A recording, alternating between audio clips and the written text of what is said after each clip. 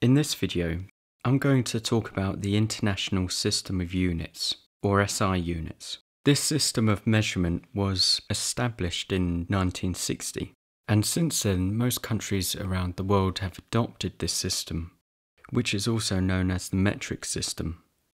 The International System of Units have 7 basic units. These are length, mass, time, electric current, thermodynamic temperature, luminous intensity, and amount of substance. But there are many other units called derived units, and these derived units are built from combining certain basic units together. So if we take density, for example, density has SI units of kilogram per cubic meter, and density is the measure of the amount of mass that occupies a specific volume. So the basic units that we use for density are mass in kilograms and length in meters. Another example of a derived unit is force. Force equals mass times acceleration, and in this example it uses 3 base units: kilograms, meters, and seconds. The unit force is given the name Newton, or it can be expressed as kilogram meter per second squared. There are many more quantities like these that can be built up from a combination of basic units. In addition to SI units, the United States still uses another system of units called the US customary system. In this system, length has units of feet, mass units of slugs, and time in seconds. So now I'm going to talk a little bit about unit prefixes.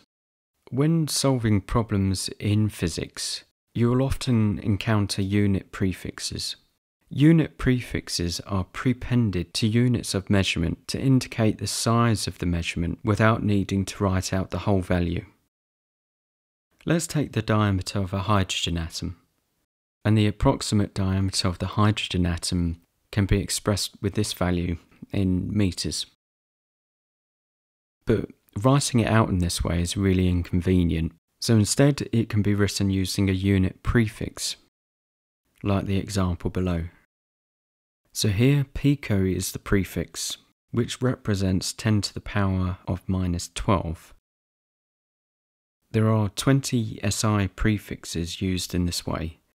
Most of them go up or down in multiples of 1,000. And here is a table of all 20 of them. So you may have noticed that your computer's clock speed is represented in gigahertz, where hertz is the unit and the giga prefix tells us the clock speed. It's also important to note that the kilogram is the only SI unit with a prefix as part of its name and symbol. Standard form, also known as scientific notation, makes performing calculations with very big or very small numbers a lot easier. It's based on using powers of 10 to express how big or small a number is. So a number in standard form consists of 2 parts. The first part is a decimal number, ranging from between 1 and up to 10, but not including 10. The second part is the power of 10, which is a multiplier to the first number. Here are a couple of examples.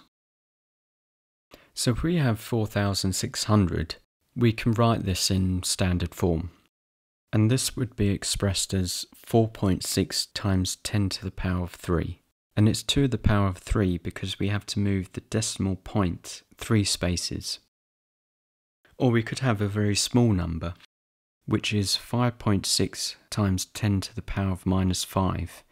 So here you'll notice that the decimal point shifts to the right 5 times. The diameter of the hydrogen atom, as we saw previously, is 100 picometers, and pico is the prefix for 10 to the power of minus 12. But 100 times 10 to the minus 12 is not in standard form, because the first part doesn't have a value between 1 and 10, so we need to convert this.